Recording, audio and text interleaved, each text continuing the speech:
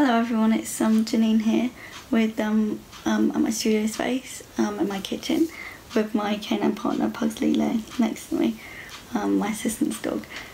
So today I thought we could think about doing some art inspired by the lockdown or you know, this time in quarantine. It's starting to ease here in the UK, but you know, we're still in a time of lockdown and restrictions. I'm sure a lot of you in other parts of the world are in lockdown as well. And I realise this is, you know, a very hard time for some people, and this might not be for everybody, but I thought that some people may like to record their experiences of lockdown within by some form of art. You know, this is a time in history, and I thought we could just have a look at some different ways that you may like to record that, and kind of what you might like to record. This is like different for everybody, you know, everybody would have had different experiences in lockdown, but I'm going to try and think of different things that may inspire you to create your own work, but you know, please feel free to think of other things and think about your experience in lockdown. I don't want to dictate in any way as to what people should do in this. This is free and open. I'm just here to hopefully inspire you and get you being creative.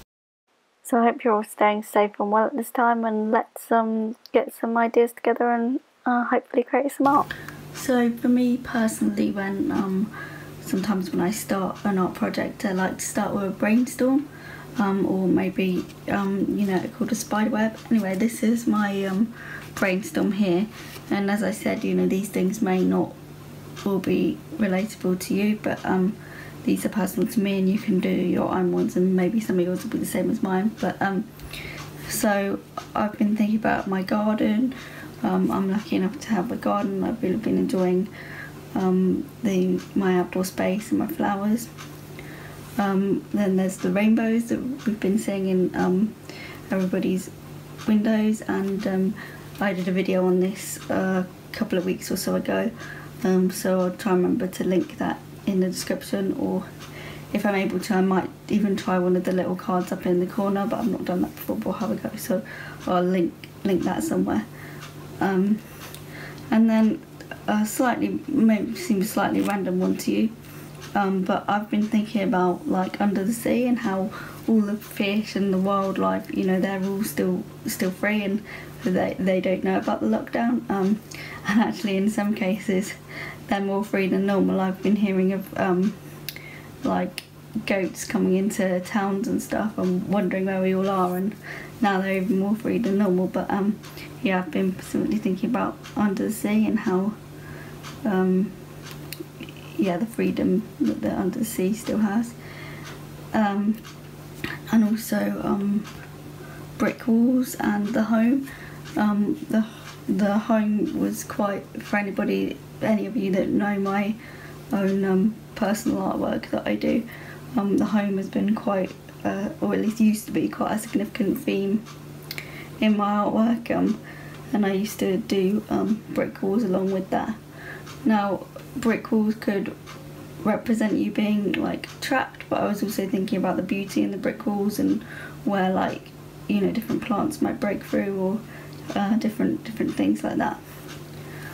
So yeah, there's lots of different things for you to think about, and I probably recommend that you do a brainstorm on a bigger sheet of paper than this. Mine was quite small, and you know, there's plenty of other ideas that you can come up with that I've not put down here. I mean, you could do something abstract. It doesn't need to be figurative. It could be, you know, shapes, colours, yeah, whatever kind of reminds you of this period in time.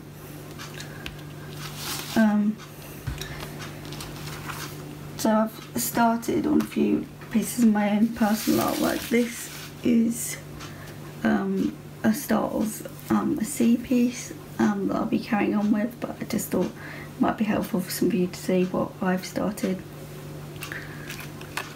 And these are awesome little cutouts of houses.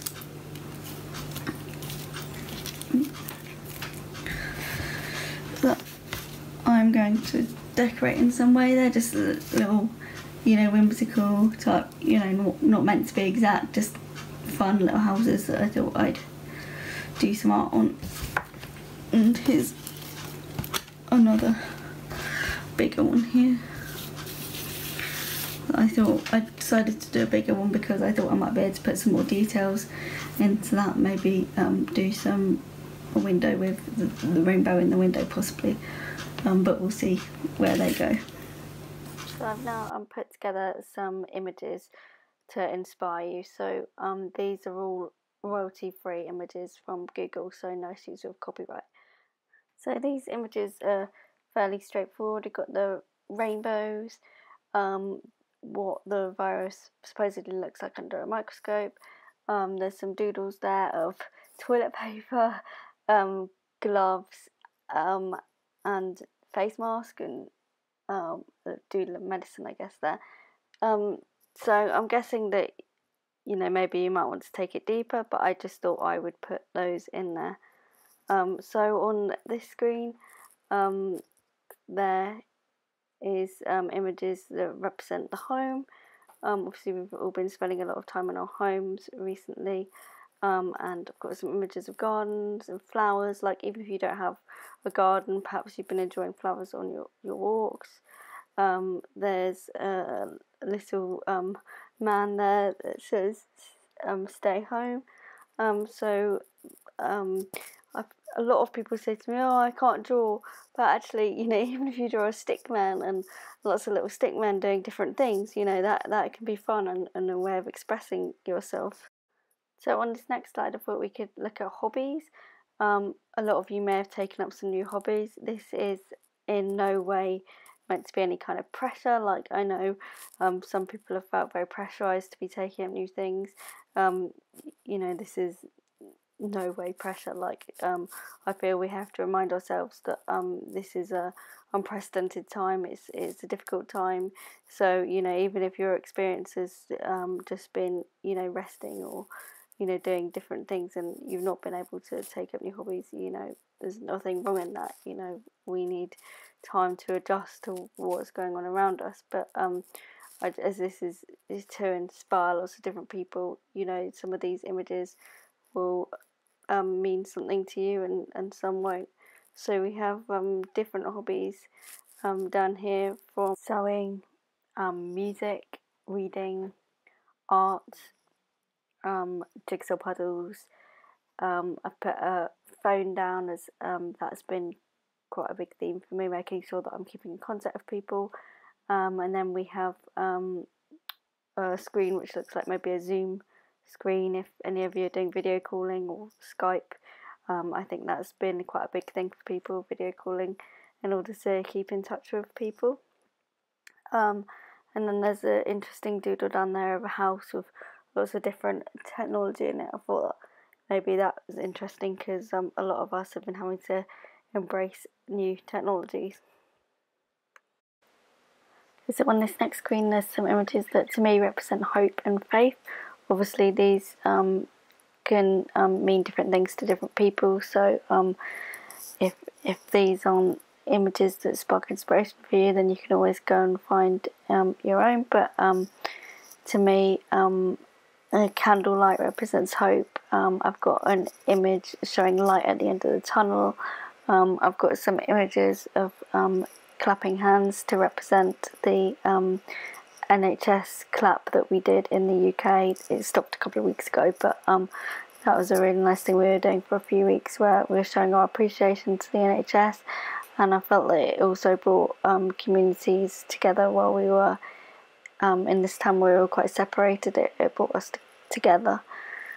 And for me, I'm a Christian, and I go to church in Ely, and I'm really grateful that St Mary's in Ely, the church I go to, has been doing some great services online, and it's been possible for me to continue to participate and be part of that while in the lockdown. I'll leave a link to their channel in the description below if you feel you'd like to listen to that.